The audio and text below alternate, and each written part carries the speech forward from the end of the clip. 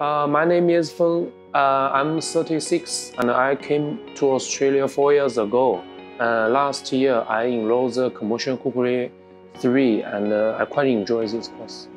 2 years ago, my daughter Alisa, her birthday wish is change her lunchbox because her wish is, Dad, can you help me change my lunchbox more colorful and more local? So yeah, after I moved here, I don't have any job.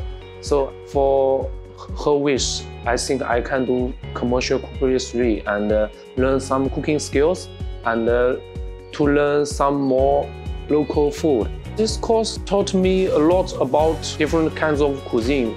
The lecture in TAFE is very nice. They are very patient because English is my second language.